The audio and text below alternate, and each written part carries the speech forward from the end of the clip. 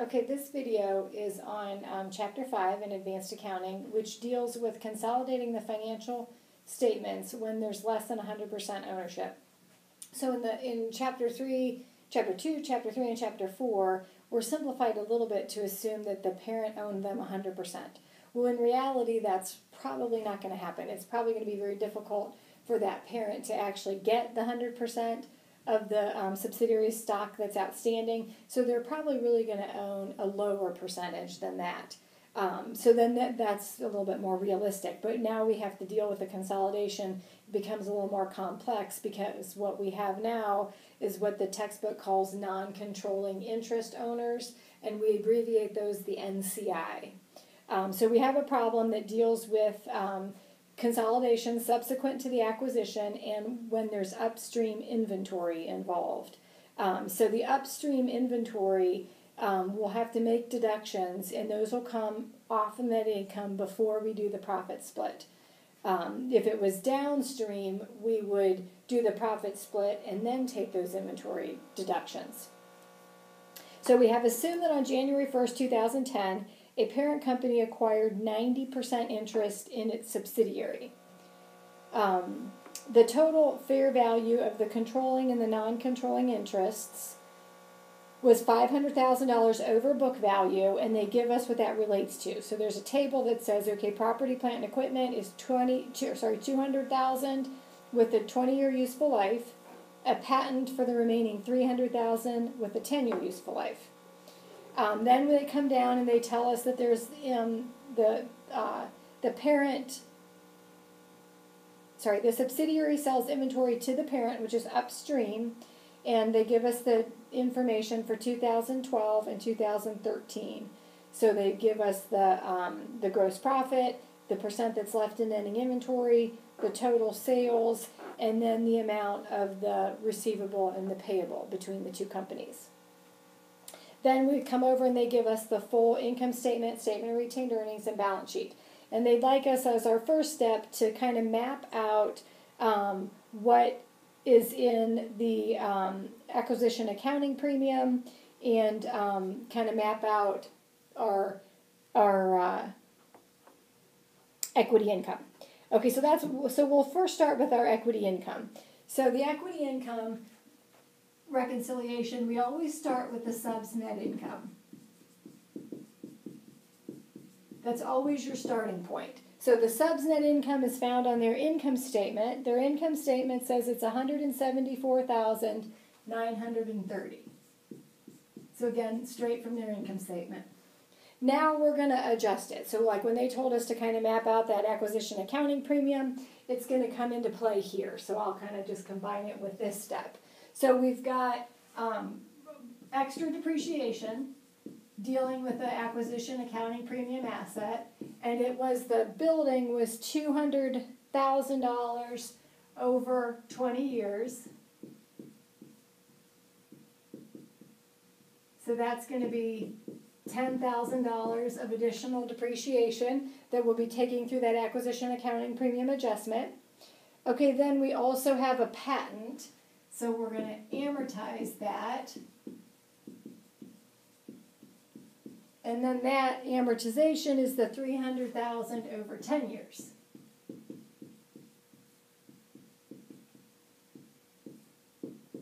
So that's going to be minus $30,000 a year. So again, that deals with our acquisition accounting premium assets and the amortization and depreciation of those. Then we have to deal with our intercompany sales. So our intercompany sales say, okay, if we have gross profit left in inventory, we have to defer it. Then when the inventory is actually sold, we will allow those to come in. So our 2012 deferred gross profit is now sold in 2013, which is the year that we're in. So we can record that into our profit. So if we go to the table, it said that the gross profit deferred in 2012 is $17,500. So then now we're going to add that to our income. And then we're going to defer the 2013 gross profit because that is in our ending inventory right now and we need to take it out of the net income that we're recording, or the equity income that we're recording. And then that is $28,000. Now we can subtotal those.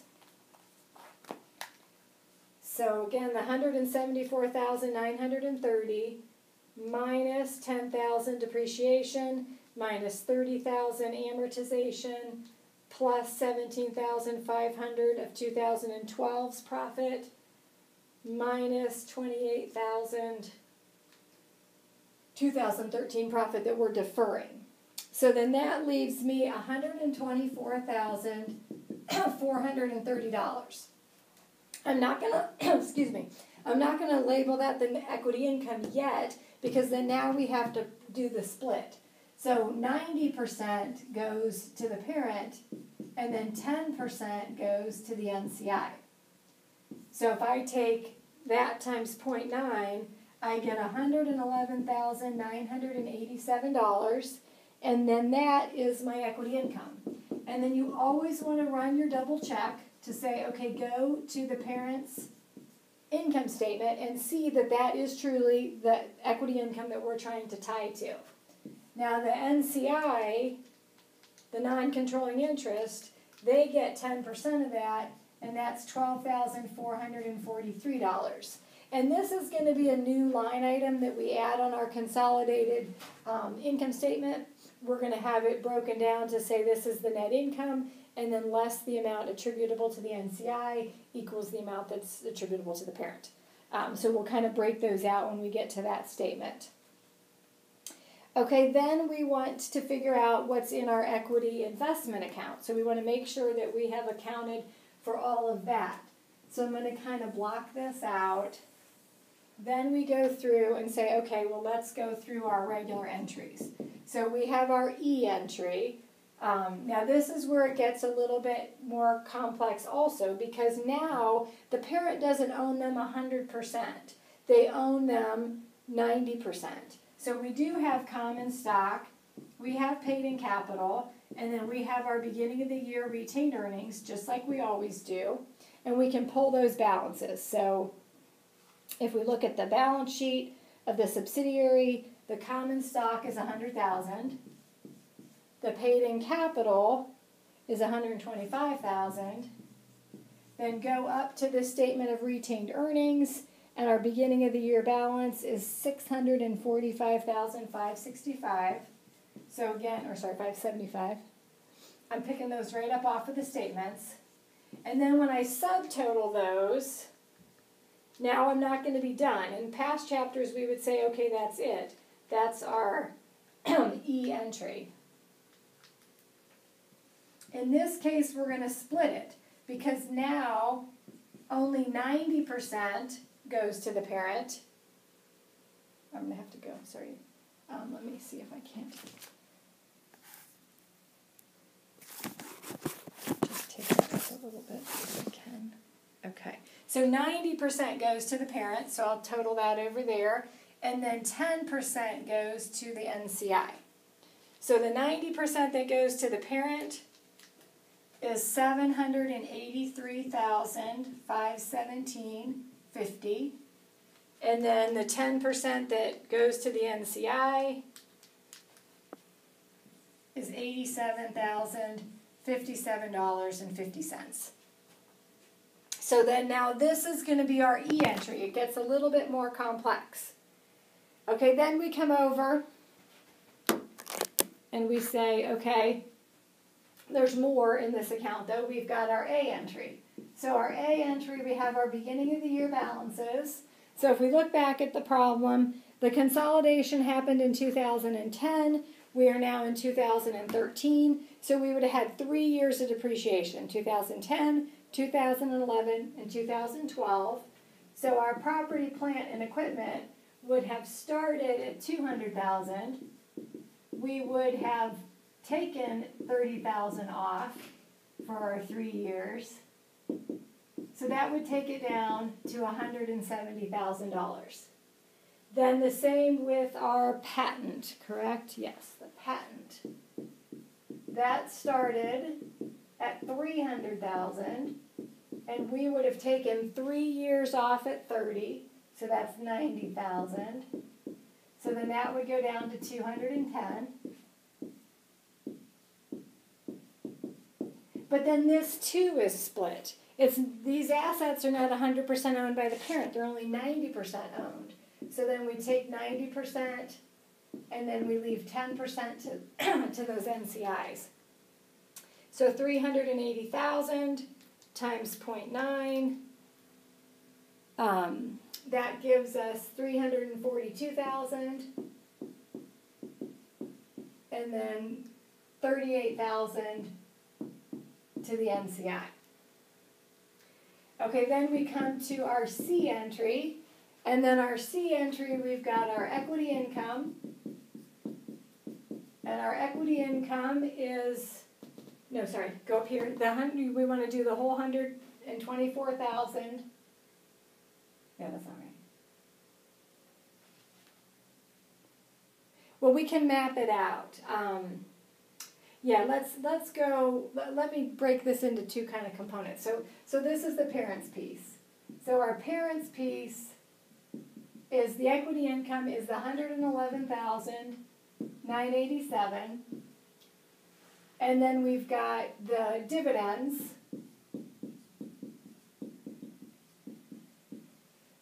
That again will be split between the NCI and the parent. So if we go to the dividends, those are 17,493. But I need to multiply those. I'll do it under here. 17,493 times the 90%. Gives us 15,743.70.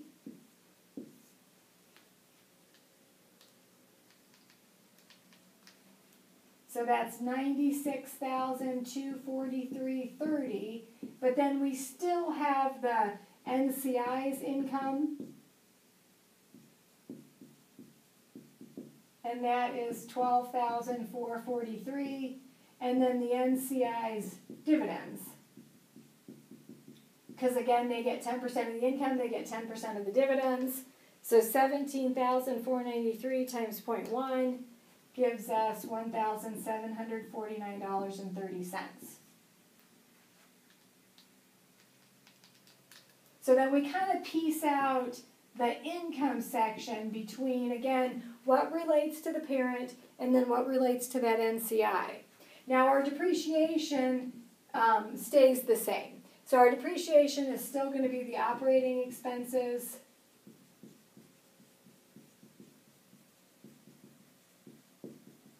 And those are going to be the total up there, the 40,000. And then we'll switch it between the parent and the sub. But so then now, the other thing that goes into our I entries.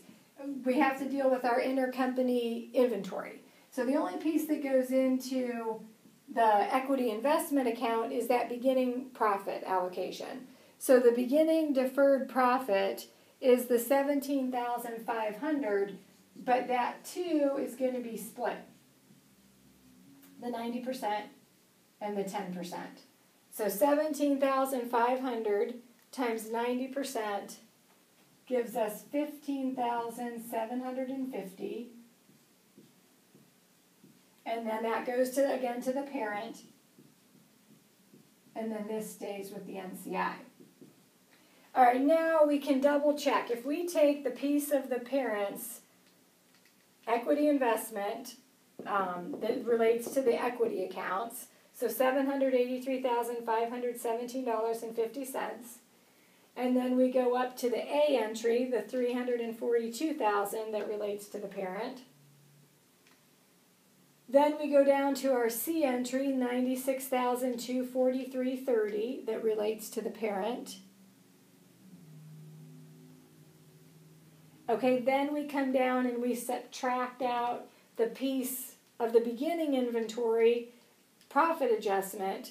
We get $1 million. No, that's going to be below my, you're not going to be able to see that. All right, let me go up here. All right, we get a sum of $1,206,000 $10.80. And you can round the cents if you want. But so again, that was this total here, the E that relates to the parent, the A that relates to the parent, the C that relates to the parent, and then the I. This is a minus though, I'll put that in there. The I that relates to the parent. So when you sum those up, you always want to double check that that equals your equity investment on the balance sheet, and it does. So then you now you kind of know, okay, I've properly mapped all of that out. Now I'm going to go up here and I'm going to erase this piece, and then I'm going to kind of do the I entries.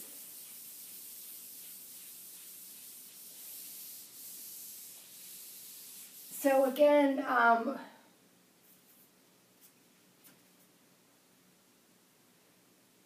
maybe what I'll actually do is just move over to the extra space and we'll do all of the entries. So let me switch you the camera over. So then that way I don't have to keep erasing. All right, so then when we come, after we've kind of mapped it out and we know, okay, we've dealt with our equity income, we've dealt with our equity investment, now we need to create those consolidating journal entries. So we start with our E. So our E, we take the common stock, the paid-in capital, and the beginning of the year retained earnings off of the books in total. So again, that's the 100,000, the 125,000, and then the 645,575. Now again, thinking back to your prior chapters, we would just have one credit that went in total to the equity investment. Now we say, okay, they don't own them 100%. So 90% is going to go to the equity investment, and that's that $783,517.50. And then the other 10% goes to this account called NCI. And then that is going to be the $87,057.50. So again, the entry is very comparable other than the credit. The credit now breaks it out by 90% to the parent, 10% to the NCI. And then you'll see we do the same thing in our A entry. So our A entry, we set up the property and plant and equipment at our beginning of the year balance. We set up the patent at our beginning of the year balance. But when we come to the credit, instead of just taking that whole total to equity investment, 90% goes to the equity investment, the $342,000, and then 10% goes to the NCI, because now there's these non-controlling interest owners that have 10% of the stock, and they have 10% of the interest in the assets. Okay, then our C entry. So our C entry, we say, okay, we need to take the equity income off of the books at the $111,987. Then we're going to have this new account that is the NCI's interest in net income.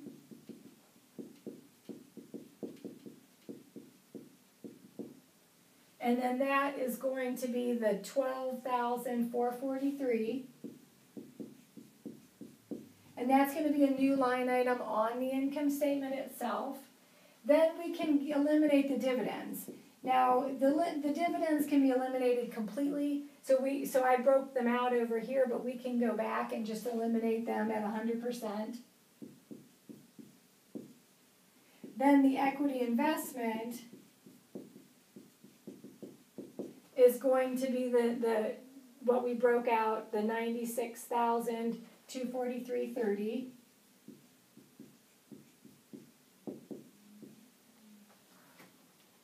Okay, then if we kind of just double check how we're doing this entry, because this is the one that's probably the most confusing.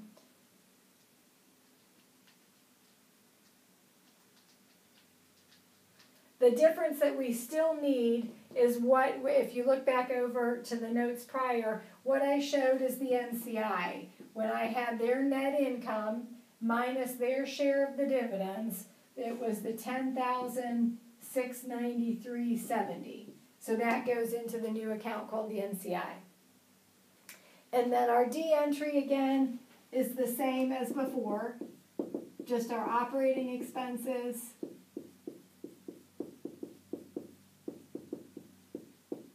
at the 40,000, and then we break it out to property, plant, and equipment, a credit of 10, and then the patent, a credit of 30. Okay, then we get into our I entries.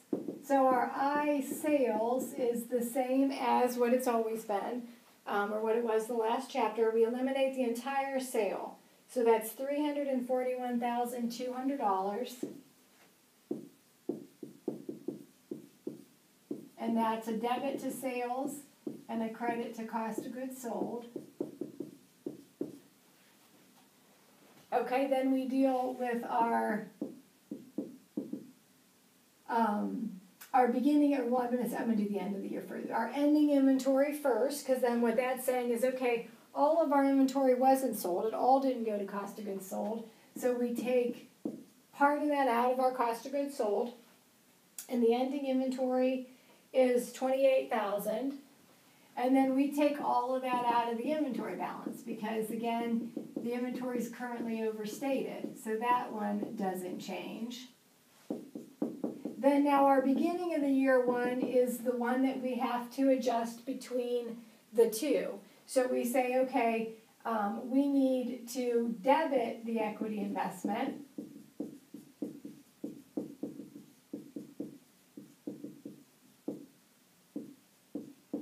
And the NCI, and then we credit our cost of goods sold. So we're allowing the profit to run through. That's why we credit the cost of goods sold. So that's the $17,500. But then we're splitting it between the equity investment. I'm going to shorten that a little bit so I can get my debit in there. We're splitting that between the parent, which goes to the equity investment, and then the NCI, the non-controlling interest. So then that goes back to what I had over here. The $15,750 goes into the equity investment, and then the $1,750 goes into the NCI. Then our final receivable or payable, however you'd like to abbreviate that we need to eliminate is $100,000. So we need to take the payable off the books at that $100,000, and then the receivable off the books at $100,000. So then those are going to be all of our I entries. So then you can take those I entries, you can take all of the entries, but those are all of our I entries. But then now take all of these entries that we've mapped out and then put them into the Excel worksheet for your consolidation. And those are out there in Blackboard. You can see the consolidated worksheet that has all those entries in there. But then now you can see there's a lot of steps, but it definitely is a little bit more realistic because companies rarely do have 100% of the stock outstanding. There truly are non-controlling interest owners in most of these consolidations.